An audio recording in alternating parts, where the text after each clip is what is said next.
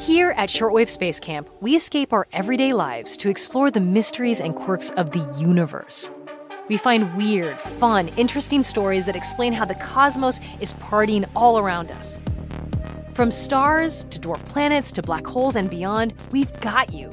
Listen now to the Shortwave Podcast from NPR. Are you enjoying this podcast? Well, you have KUOW members to thank for that. KUOW members make the trusted local journalism and storytelling you hear on this show possible. Become a member today and help support the production of this podcast. It only takes a minute. Make a donation at KUOW.org or follow the link in the show notes. And thanks. You're listening to Soundside. I'm Libby Dankman. DACA, or Deferred Action for Childhood Arrivals, is a policy President Obama enacted by executive order in 2012. And it's had a rocky legal journey. We'll get into more on that.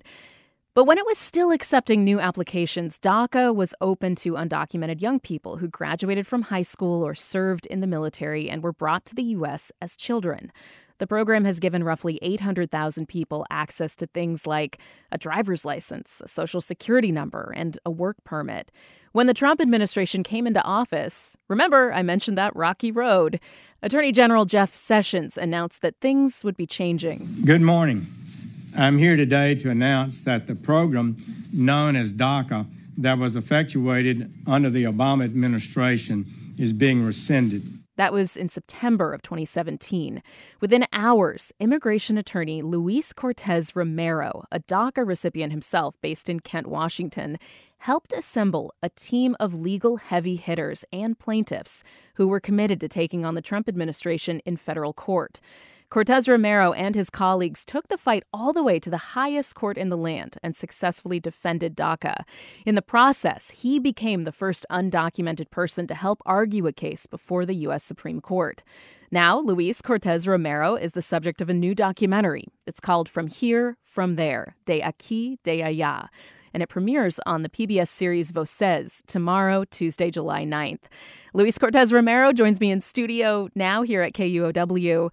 Hey, Luis, thank you very much for being here. Thank you so much for having me here. Yeah, really appreciate it. So how does it feel to have a documentary about your life premiering? I mean, what is that like?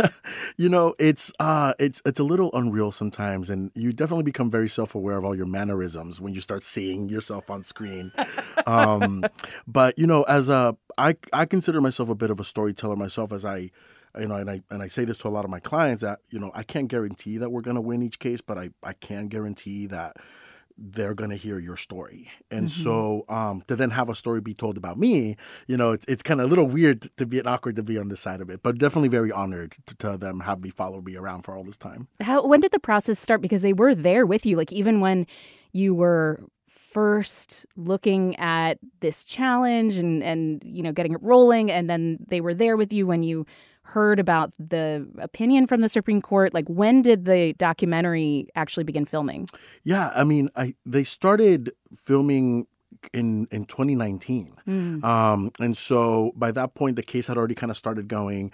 And I was contacted by Mo, the director of the film, and said, hey, we're interested in this DACA story. Do you mind if we tag along? And at the time, really, my attitude about it was, sure, just like don't get in the way, Yeah, like you guys can come along if you want, but there's a lot going on, and so catch up if you can. And so, I'm not going to slow down. Yeah, and so they've been very great about it, and so they've been kind of along every step along the way, and one of the things that got thrown into the mix was that COVID got thrown in there, and so it was hard to know where is this going to go, how we can continue to film, even though we have all these restrictions now. So, but we made it work. Yeah. Director Marlene Morris is Mo, as you heard Luis refer to there. You grew up in the Bay Area. You're the only child in your family who is a DACA recipient. You're the oldest, and everyone else, all the siblings, were born in the United States, right?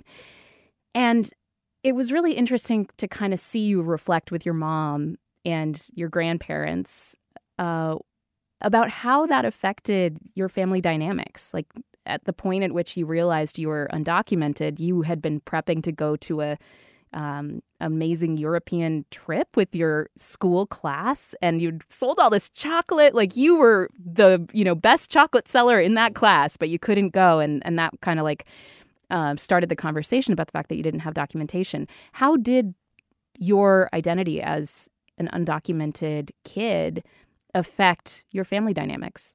I think one of the big aspects of it was you kind of find out what it means to be undocumented as you're living your life. And so at first I just knew like that I wasn't born here, and I didn't really know what that meant. And then when I wasn't able to go with the rest of my classmates to this European this European trip, I then realized, okay, well, I can't travel abroad. But then it became, now I can't get a driver's license.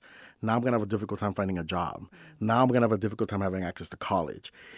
I may not be able to practice law. And so it all is kind of this evolving thing, like, what does it really mean to not have status in America?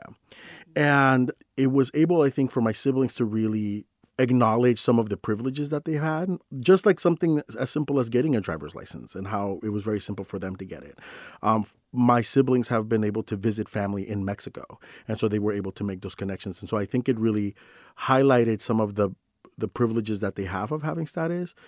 It also made some of them a little less risk adverse. So they were less worried about getting in trouble and things like that because they had less of a ripple effect for them. So it definitely impacted our dynamic in a big way.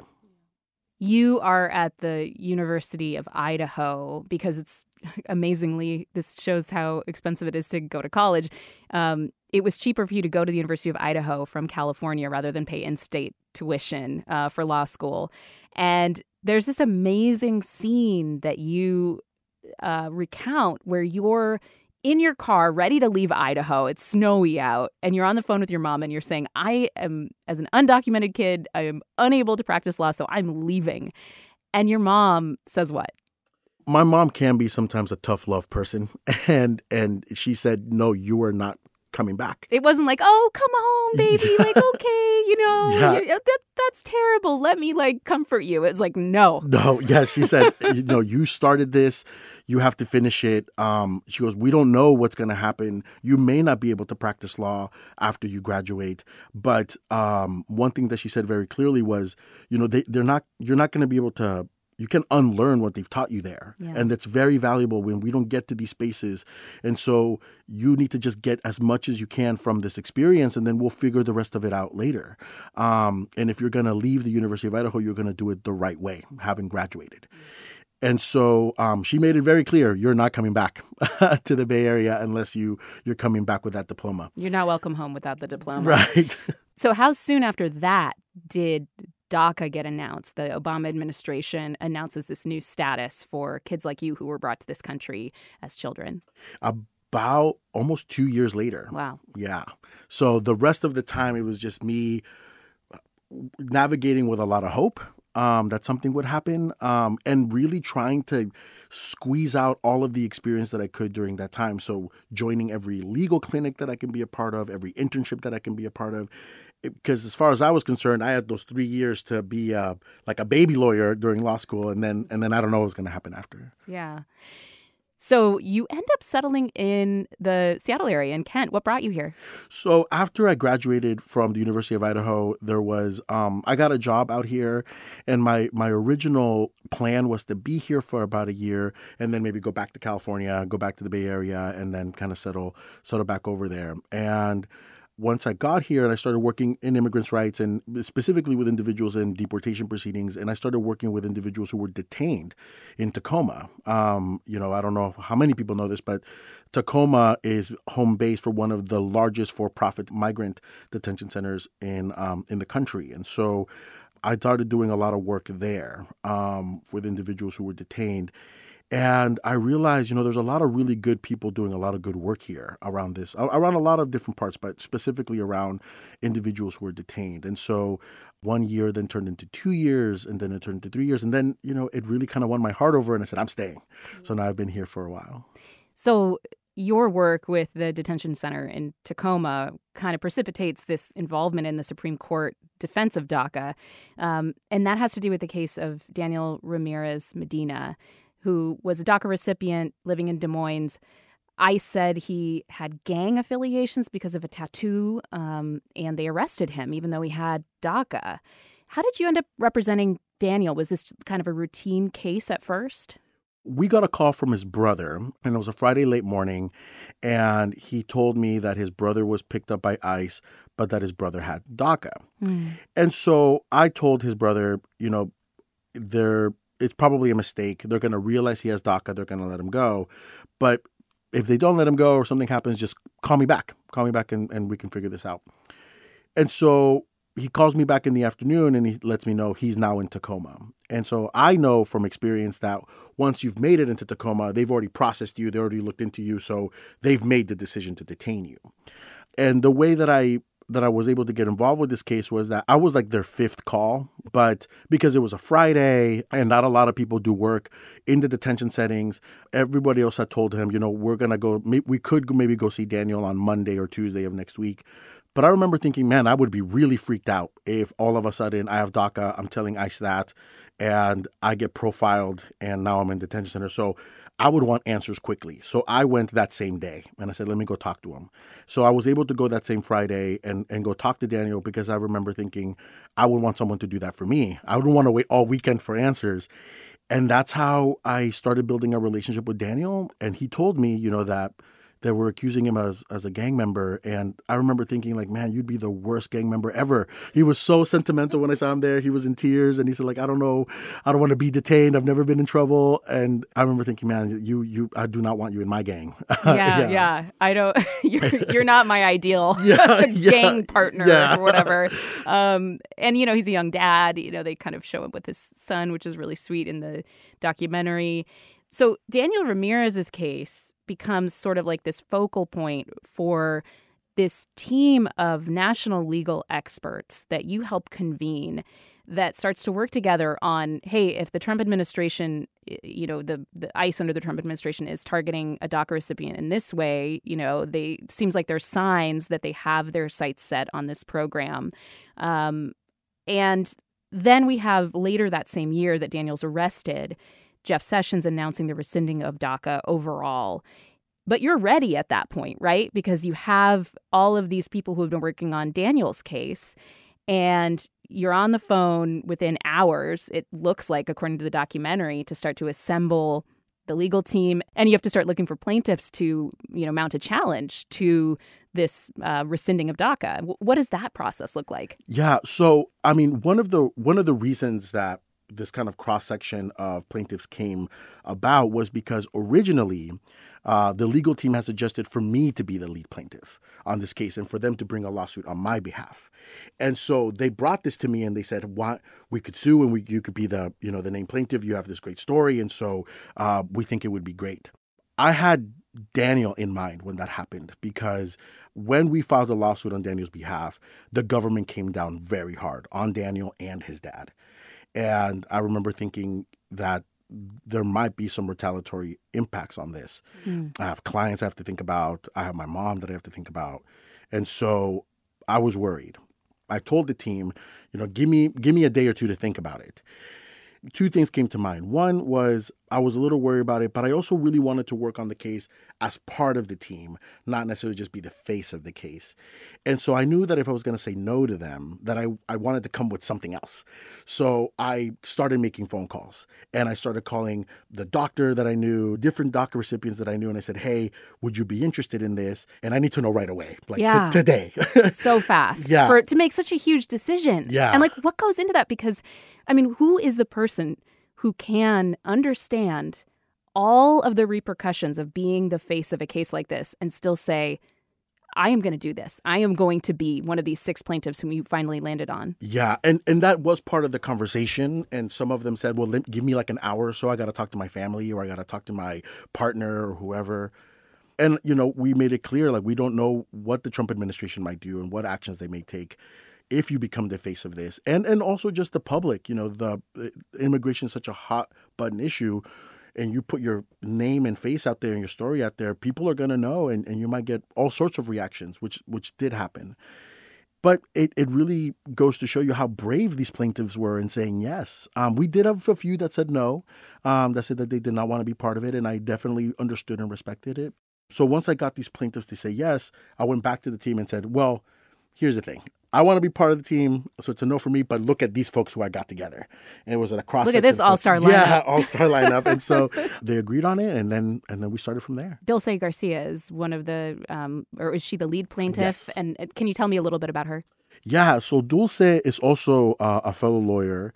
She's based out of San Diego. She's originally from Mexico. And she has an amazing story where she grew up very low income. At some point was homeless with her family as they were trying to make ends meet. And eventually was able to slowly but surely start progressing and graduated from college, went on to law school, graduated from law school, and started her own practice and started her own business. She employs U.S. citizens as part of her practice. And she is one of many stories, but I think really encapsulates the stories of how hardworking the DACA recipients are. And when we took the case to the Ninth Circuit Court of Appeals, when the decision came out, I mean, when I think about it, it still gets me a little choked up because the first few words of the decision is to say that Dulce Garcia embodies the American dream is not hyperbole. And it's true. And I think it also really went to show how impactful the stories of these DACA recipients were. Yeah. And so the path of this legal challenge, a judge had issued an injunction to prevent the Trump administration from immediately ending DACA while it worked its way through the courts. Then the administration appealed to the Ninth Circuit, and the Ninth Circuit ruled in the way that you just explained, in the plaintiff's favor.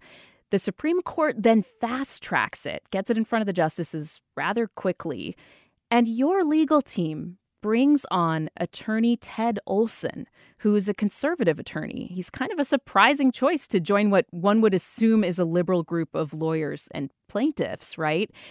So Ted Olson's involvement was controversial. Can you tell me more about that? Yeah, so when we had the firm Gibson Dunn involved from the very beginning, and Ted Olson is part of that firm. And so once the case got to the Supreme Court, there was discussions about Ted becoming involved, and there was some controversy amongst I think different folks. I think the immigrants' rights folk, were a little suspicious about why does he want to do this. Mm-hmm. He's a former Reagan Justice Department lawyer. That's right. That's right. Just not who you immediately think of as being the face of it. Yeah. Right. And there was a kind of another part of it, like we had people who have been in the immigrants' rights movement for so long as the one who's kind of bringing in this case, and so we should be the ones defending it. And so there was just a lot of controversy around it. And I think Did you agree with the criticism? I thought it was fair to want to know more about why he wants to do it. And so my first reaction was, well, he needs to meet with us, the DACA recipients and all of us, and explain what this means to him and whether he really thinks that we should be able to stay here, regardless of this case. Or if it's just he's taking it on as a legal challenge, whether he can win it. Right. Interesting. Yeah. And so that was very important to us. And so we threw that out there saying, hey, would he meet with us? And he met with us several times. He met with all of the plaintiffs out in D.C., and he made time to talk to every single one of us. He talked to us about how he truly believes in this program and how he truly believes, regardless of this case, that we belong here and that this is a cause that he just truly, genuinely believes in. And I believed him. I also knew that Ted Olson was somebody who had a tremendous amount of experience arguing before the Supreme Court, a tremendous amount of institutional knowledge. He had represented presidents. He had worked as the Solicitor General representing the United States before the Supreme Court. He had represented other clients at the Supreme Court. This would have been his 65th case before the court. And so we knew that we needed that level of experience and expertise to help us construct this argument. The other part of it is we also were very clear-eyed about the makeup and composition of the court. We had a conservative-leaning court. Even then? Even then, Mm-hmm. Yes, even then. Before Amy Coney Barrett, and was that before Kavanaugh too? That was right after Kavanaugh. After Kavanaugh, yeah. But before Barrett, yeah. That's right. And so really we knew we had Chief Justice Roberts was essentially considered like the middle vote, or the one that we had to influence. And so there was also, I felt that we needed someone who can speak these arguments in their language. How can we have these arguments attach themselves to conservative principles that would still make sense regarding how this case was put together, what this case means, and why we're right, even under a conservative viewpoint. So his expertise on that was also very, very important. So this is a consolidated case that eventually makes it to the Supreme Court. It's under the name UC Regents versus the Department of Homeland Security. Oral arguments challenging the ending of DACA start in November 2019. What's happening on that day? Like, how does it feel in the court? Like, what are you thinking as the oral arguments are unfolding? Tell me, bring us into that room. So I arrived with Ted to the Supreme Court.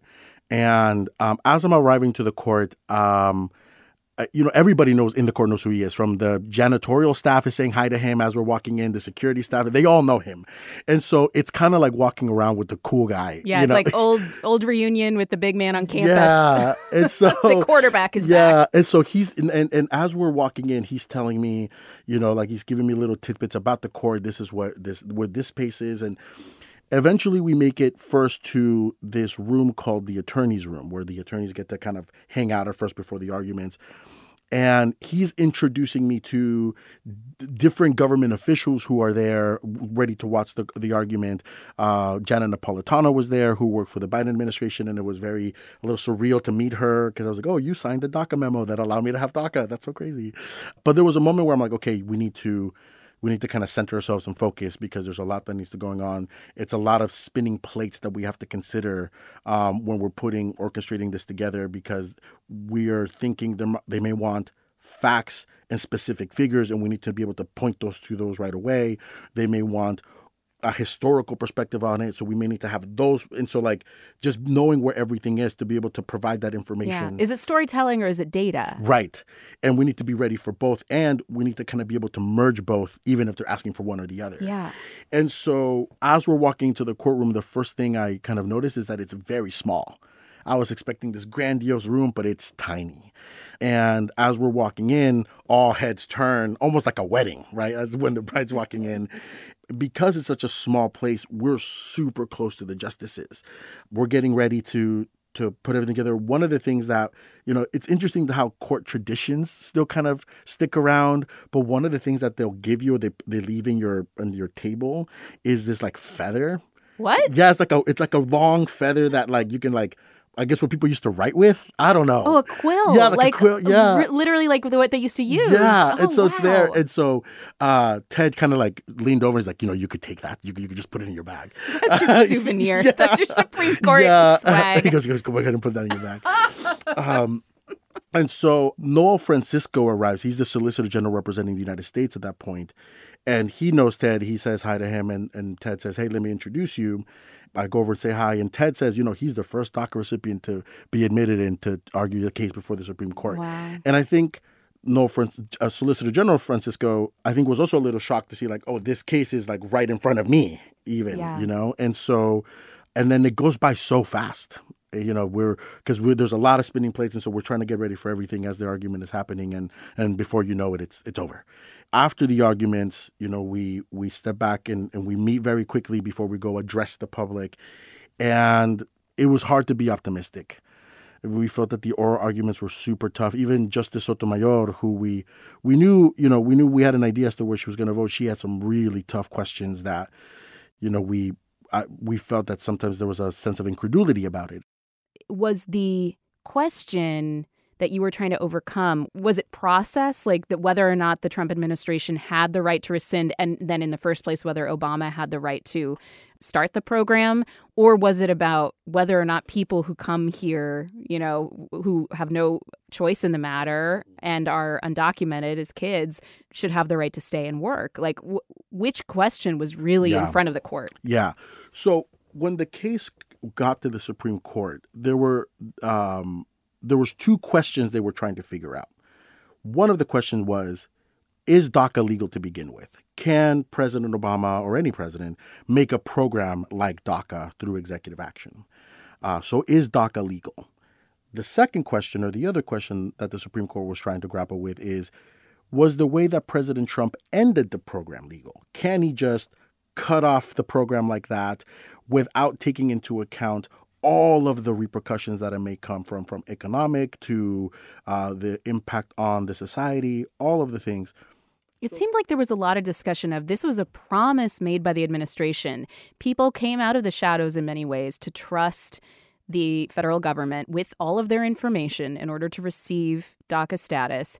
And then to rescind it was like a serious harm, right? That could potentially put them in jeopardy and really affect their livelihoods and families. Right. And I think it's slightly more than that. It was being able to rescind the program without any justification as to the consequences that was going to have. There was no reasoned decision making about, yes, we know that these were the consequences that are going to occur, and this is why we're going to try to end the program anyway. It was just, we're ending the program, and that's the end of the matter.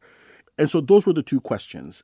At the end of the hearing, or once we got the decision, the Supreme Court only answered one out of the two questions. So whether DACA was legal to begin with, or did President Trump end the program correctly, they answered only the second question and said President Trump did not end the program the way that they needed to because he didn't take into account all of the consequences that may come from ending the program.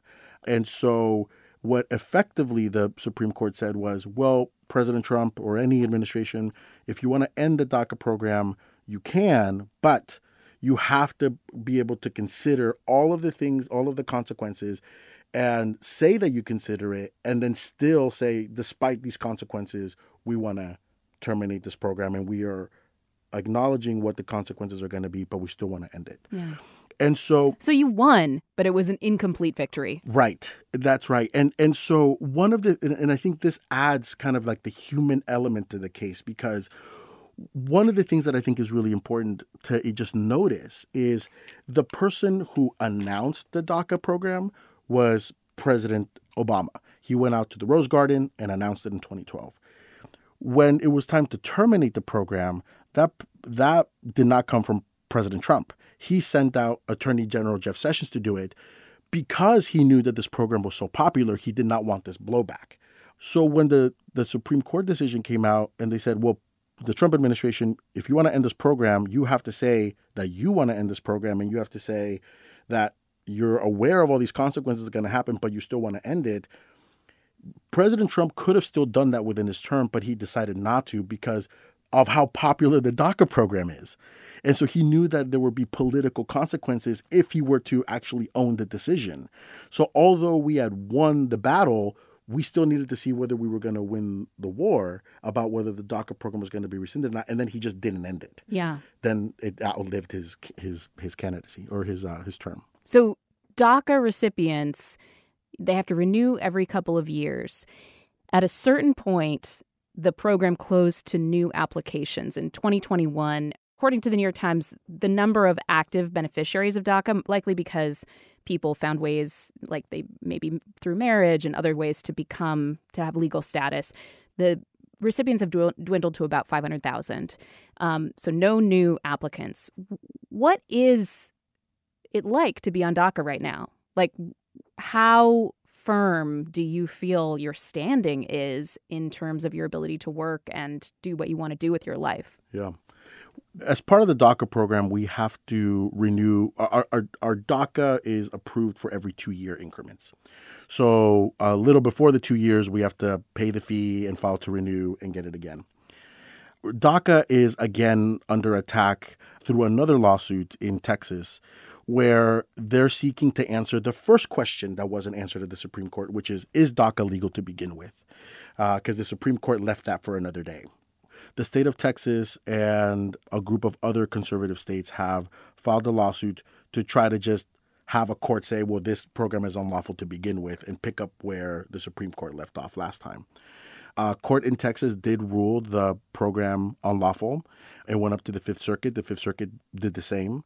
And so this case is certainly going to end up back at the Supreme Court with a different composition now.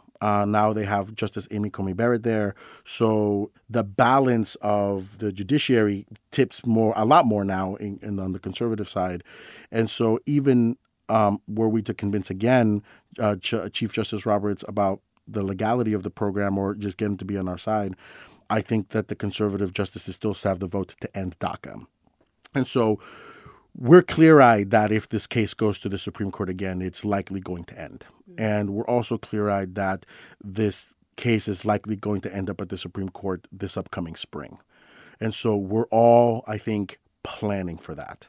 And so one of the ways that I think that the Biden administration is trying to soften the blow or mitigate the impact of individuals with DACA who might lose it is that he recently announced that he was going to ease some of the restrictions that there are for DACA recipients to apply for work visas. Yeah, they announced this in June, and it has to do with speeding the process for DACA recipients to get visas through their employers. That's right. So do you think that that will significantly help current DACA recipients to then kind of hop over to another lily pad, as I've heard another immigration attorney call it, like hop over to this other lily pad that will be a stable footing to remain and work in the United States? I think it's going to help a number of them, but there's still going to be a lot of people who are left out. DACA recipients who didn't get to go to college, who joined the workforce instead, or maybe are not working in the degree that they received. Because there's kind of a higher bar for, it has to be, to qualify for this new Biden program for the work visas. Yeah, we're still waiting to see on the specifics, but what the White House had hinted at is that it has to be a high-skilled job based on an advanced degree. And so we still kind of need to figure out what that means, and the specifics are gonna be rolled out soon. But it's certainly not going to catch everybody, I think. But I think it is going to help a percentage of the DACA folks to jump from one lily pad to another, and at least mitigate some of the damage that there might be if DACA just completely goes away. Yeah. Let's talk about the other candidate for president right now. We've seen what President Biden at least is trying to do for DACA recipients. In an interview last month, former President Donald Trump said he believes that any person who graduates from a U.S. college or university should be granted a green card. And he promised to make it law should he become president again. Of course, it was President Trump's administration, I don't know if you remember 10 minutes ago that we were just talking about, tried to dismantle DACA. What do you make of what he's saying here? I mean, I think because he sort of changes his message in front of various audiences. I mean, what kind of expectations do you have for a second Trump term and how he would treat DACA, but also, people's path to status overall? Yeah, it's hard to know because his message changes depending on who he's talking to. I think this was a really pro-business podcast That's that right. he was talking to, and this sounds great to employers. They want people to get status faster and be able to hire them, yeah. I mean, my initial impression of that was that it really speaks to the momentum and the popularity of the DACA program, and how even if he's switching his message and he's now saying that he believes that Dreamers or DACA recipients should be able to receive some sort of pathway to legal status based on graduating from college, we have pushed him this far at least to at least say that in some sort of his messaging. Because he saw the blowback, too, during the case that you were involved in to defend DACA. He saw the people who were coming out and telling their personal stories and the damage that did, I think, politically. I think that's exactly right. I think that he saw not just the blowback from the general public, but there was a lot of what are called amicus briefs, which are briefs that are filed by individuals who are not involved in the court proceedings but still want to have their message be heard, by Fortune 500 companies, by different CEOs from major corporations, saying that not only is this a great program that should be supported, but terminating this program is going to have millions and millions of dollars of impact well into the future. And so I think that the candidate Trump likes to consider himself a business person. I think that he's also kind of considering that like, okay, this might even just be a wrong business move. But I think it really goes to show the popularity of this program, this specific program. But, it's hard to know what he's going to do from that because he might just change it next week.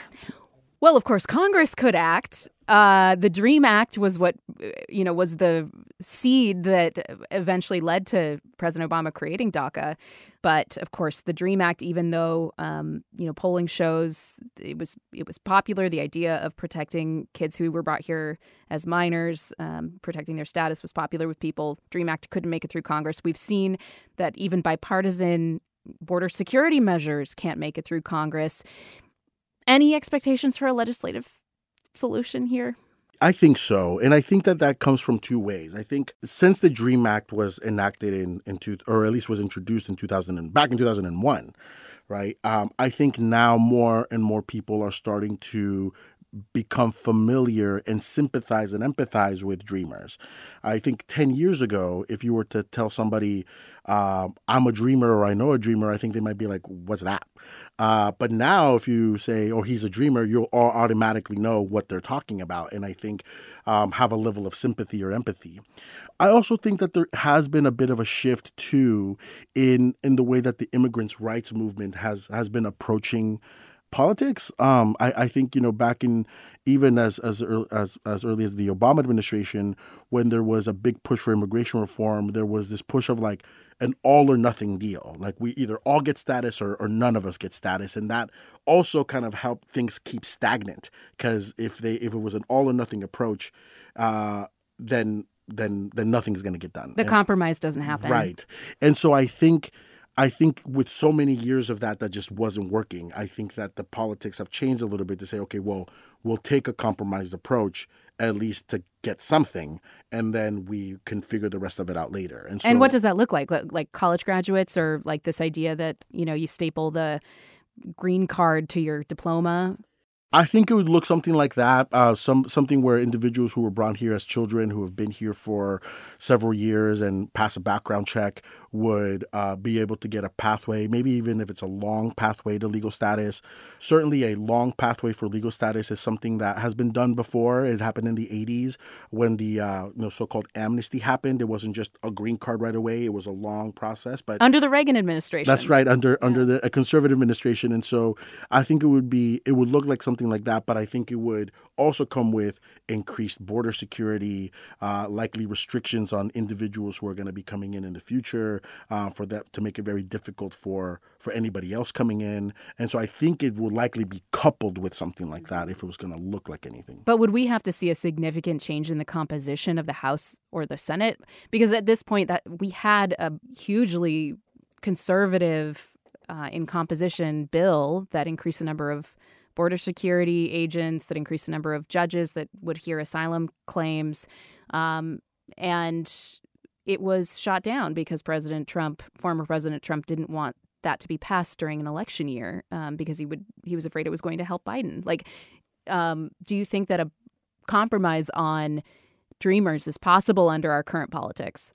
I think so, because of the popularity of the program. What the statistics have shown was that roughly about 80% of Americans support the DACA program. That's huge. I don't know of any other subject that 80% of Americans agree on. And so to have this level of agreement, I think, and Congress knows that the constituency supports this program. And so where a program like this and some sort of legislature be proposed and they would vote against it, I think that they would have to answer to their constituency, and I think it would be difficult to find a reason why. Luis Cortes Romero is an immigration attorney based in Kent. He's also a DACA recipient, and he is the first undocumented attorney to be part of the team arguing a case before the U.S. Supreme Court. The documentary From Here, From There, De Aquí, De Allá premieres on PBS on Tuesday, July 9th at 10 p.m. You can also watch it at pbs.org or the PBS app. Luis, thank you so much. I've really enjoyed the conversation, and I hope that we can keep in touch on what you're working on. Of course. Thank you so much for having me. Thanks for listening to Soundside. This show is only possible because listeners support us. If you're able to give right now, please check out the show notes for a link to donate. And don't forget, you can listen live on KUOW 94.9 FM Seattle at noon and 8 p.m., Monday through Thursday, or anytime online at KUOW.org.